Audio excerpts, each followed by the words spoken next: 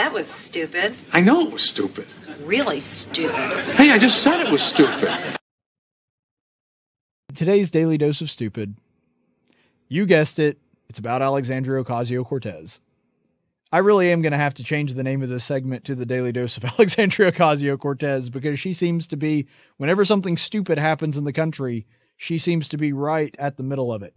So here's a clip of Alexandria Ocasio-Cortez with this scathing rebuke of Congress completely rejecting her proposal for the Green New Deal. Let's take a look. Talk about the concern of the environment as an elitist concern. 1 year ago, I was waitressing in a taco shop in downtown Manhattan. I just got health insurance for the first time a month ago. Again, what does that This is not an elitist issue. This is a quality of life issue. You want to tell people that their concern and their desire for clean air and clean water is elitist? Tell that to the kids in the South Bronx, which are suffering from the highest rates of childhood asthma in the country. Tell that to the families in Flint, whose kids have their blood is ascending in lead levels. Their brains are damaged for the rest of their lives. Call them elitist. You're telling them that those kids are trying to get on a plane to Davos? People are dying. They are dying. And the response across the other side of the aisle is to introduce an amendment 5 minutes before a hearing in a markup. This is serious. This should not be a partisan issue. This is about our constituents and all of our lives. Iowa, Nebraska, broad swaths of the Midwest are drowning right now, underwater. Farms, towns that will never be recovered and never come back. And we're here and people are more concerned about helping oil companies than helping their own families? I don't think so. I don't think so.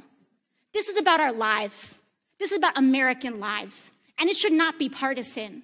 Science should not be partisan. We are facing a national crisis. So in typical Alexandria Ocasio-Cortez fashion. All right. So first I want to talk about the media response to this, because I saw so many different headlines and articles about this, and just about all of them characterized her speech there in the same way. Alexandria Ocasio-Cortez gives a scathing rebuke of Congress in the wake of her Green New Deal not passing. And the one that I saw, probably the word that was used more in any of these headlines than all the others, was passionate, which you have to say, that's accurate. It was pretty passionate. You just saw it. But the thing is, passion does not equal being correct. That's the thing that a lot of people need to get over. That just because someone is angry about something, or just because someone speaks in a way that it's very emotional, does not mean that they're correct on the issue. For example, I could speak very passionately about the terrible things that are happening right now in Narnia, but it doesn't mean that they're actually happening. I mean, I could craft a speech because of my knowledge of the Chronicles of Narnia. I could craft a speech that I would be talking very passionately about how we need to go to Narnia and help them. But it wouldn't make a difference, because just me being passionate about it doesn't make Narnia a real place. And that's the thing that people don't really understand, is that just because a rebuke or a speech of any kind is passionate and has fervor does not mean it is rooted in truth. That's something that we really need to remember. And the thing is, she really does come off as the angry teenage girl that is upset and overdramatic about everything. For example, if you've ever dealt with a teenage girl, they act like every problem is the end of the earth. And in her case, she actually does act like every problem is the end of the earth, because she still thinks the earth is like going to end in 12 years or something. So Alexandria Ocasio-Cortez playing the part of a dramatic teenage girl that every problem is the end of the planet. Every single little thing that happens to her is the worst thing that has ever happened to anybody. And it just so greatly coincides with the study that we just looked at, that millennials are saying their lives are more stressful than it's ever been in the history of mankind. Alexandria Ocasio-Cortez seems to kind of go along with that. She's kind of like the girl's like, if I don't get that dress, I'm just going to die. That's how she comes off. Just because you're passionate about something doesn't make you right. You can be angry. You can, stomp your foot and furrow your brow all you want. Still doesn't make you right. And it still doesn't mean that people are going to cave to you just because you happen to be passionate about something, because she really is that way. She acts like a teenage girl that if she holds her breath or pitches a fit or shows her tail enough, that she thinks people are going to come over to her side. Look, making compelling arguments is my trade. It's what I do for a living. It's what I'm doing right now. But here's the thing. When I come across somebody that I disagree with, first of all, losing your temper is the worst thing you can do. And second of all, I understand that in order to get them to do what I want them to, or to change their way of thinking and think the way that I think is correct, then I need to state my position, and there needs to be an exchange of ideas, and I need to explain it in such a way that they can comprehend what I'm saying, take it in, and make a decision for themselves. That's how a debate or a discussion or an argument about a particular issue is supposed to function. There's supposed to be a mutual understanding there, and sometimes it works, sometimes it doesn't. Sometimes you change people's minds. Most of the time you don't. But the thing is, I understand that it is incumbent upon me to present my ideas and my beliefs in such a way that they can understand it, and that it will be convincing and compelling enough that they will take what I'm saying seriously. This is a concept Alexandria Ocasio-Cortez does not understand, because her whole life, all she's ever had to do is speak passionately and pitch a fit, and she usually gets her way. I mean, that's essentially what she did to get in office, is she was talking about how terrible things are and how terrible Trump is, and just made a big stink about it, and voters gave her exactly what she wanted, which is to be elected. And so this is somebody that doesn't understand how to convince somebody that doesn't agree with her.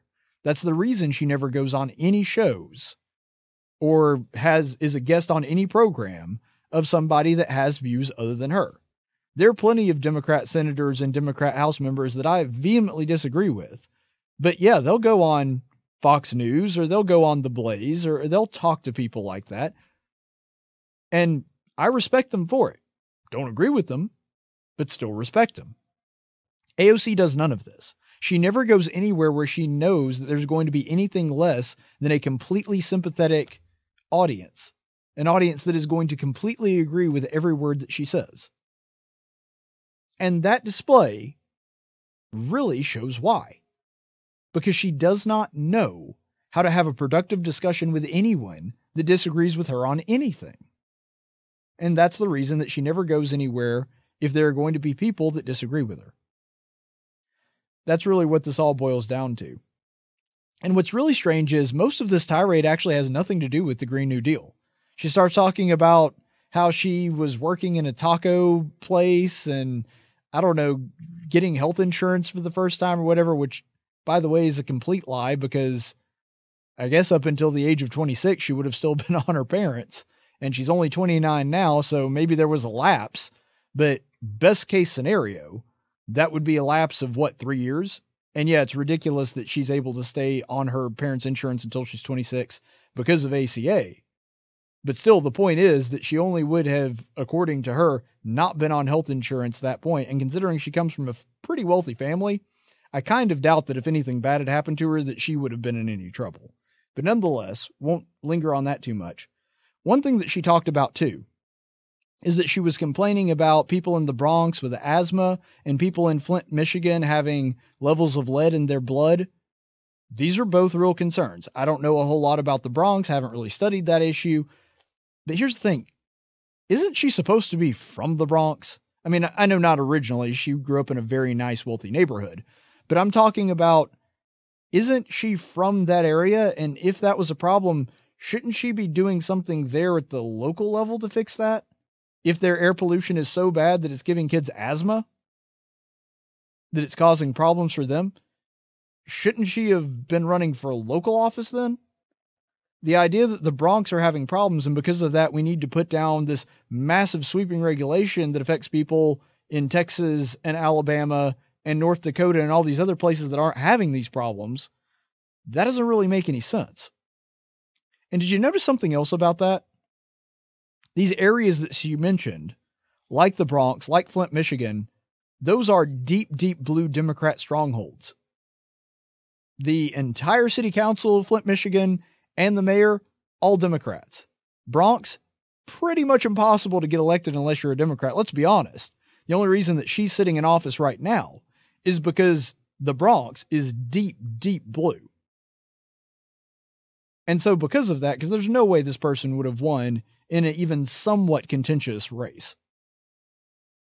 And so because of that, she's saying that there's all these horrible environmental problems, and then she's waggling her finger, literally wagging her finger at the other side, when the places that you just mentioned that are having these issues are Democrat-controlled areas.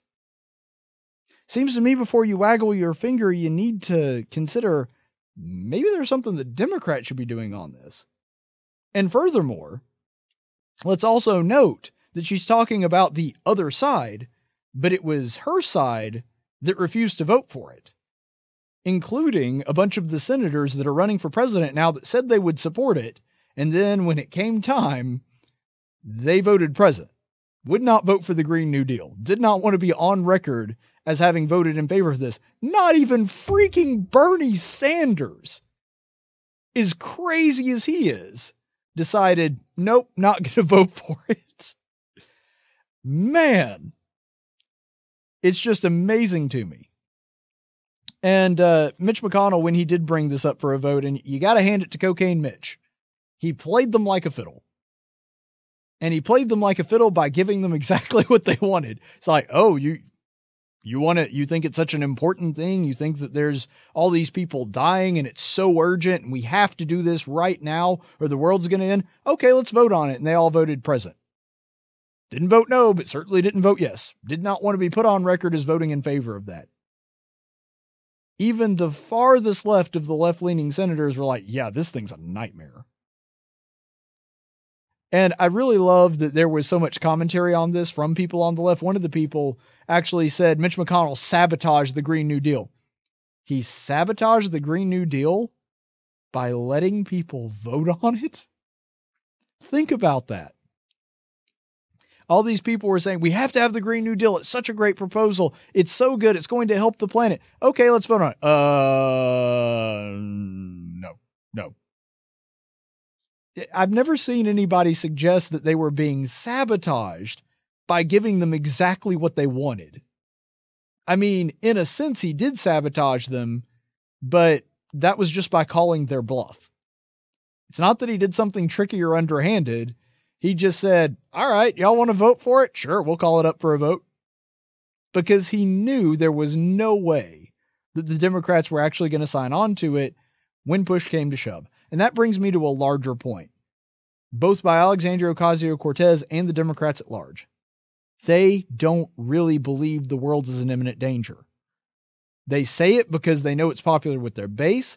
They say it because it's fear-mongering and it drums up votes. But none of them really believe it. Because if they did, they would have voted for it. If they really believed that this was a huge monstrosity that was going to destroy the entire world, an extinction level event, then they would take the stance of, okay, we need to do everything that we can. But they don't. By the way, Alexandria Ocasio-Cortez is not an exception to that rule. I think she believes it more than most people. But the thing is, she doesn't really believe it either. She was saying in an interview not too long ago that, well, nobody's perfect, and sometimes I don't recycle things because it's just too far to walk to the other container. And yeah, I still use transportation and I still fly on airplanes and all this other stuff. And I'm thinking, if you really believe that what you were doing was truly immoral and destroying the planet, you wouldn't do that. You wouldn't do it. If you really believed that it was that big a deal, that it was that important, then you would make some sacrifices in your own personal life. And she doesn't. Remember how mad she got when somebody was taking a picture of her, I guess it was one of her advisors, her top advisors, that was sitting down to dinner with her eating a giant cheeseburger, even though Alexandria Ocasio-Cortez had just said the other day, we need to stop eating beef because it's killing the planet. Yeah, they don't believe it. It is a ploy to get votes and nothing more. And Alexandria Ocasio-Cortez is a great example of that. Although I will say this, she kept saying, well, the other side of the aisle and this shouldn't be a partisan issue. I guess technically now it's not, because every single senator refused to vote for it, Republicans and Democrats. So I guess technically it is a nonpartisan issue now.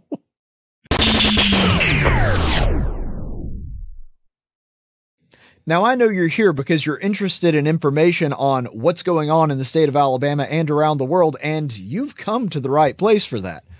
But it's YouTube, so you could also just be here because you're bored. If you want me to keep making videos to keep you occupied, you need to go ahead and like and subscribe. Otherwise, you're going to have to go back to playing Minesweeper.